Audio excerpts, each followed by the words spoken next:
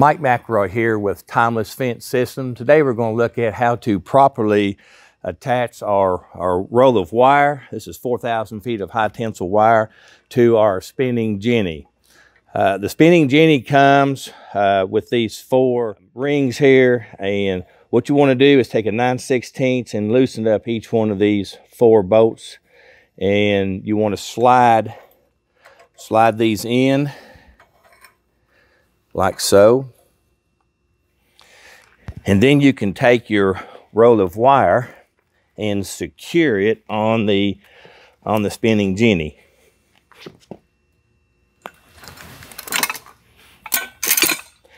Try to get it as evenly placed on the spinning jenny as you can. And then you want to take these brackets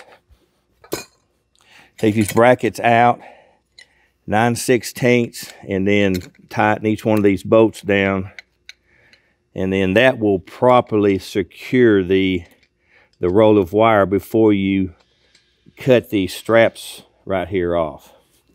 Very important. I remember working with NRCS, and it's been several years ago. A landowner didn't realize that a spinning jenny was required, and he just cut the straps off, and this whole row just exploded. Really, it was hard to put it all in a single axle dump truck, and there was just no way to use it, so a whole row was wasted. So you want to secure these brackets,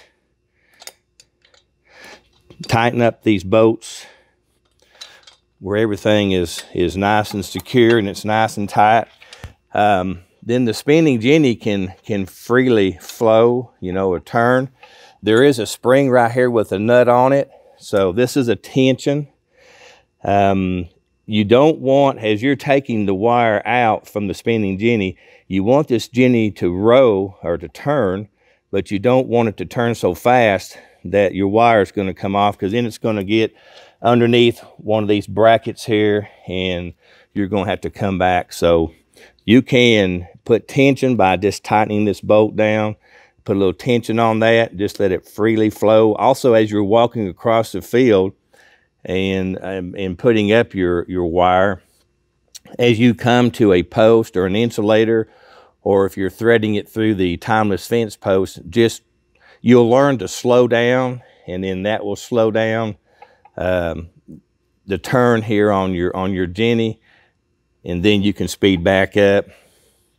But that's the proper way to install or to securely place the roll of wire on your spinning jenny. That's the safe way. And then you can go ahead and cut your 4 straps off, and you're ready to build your fence.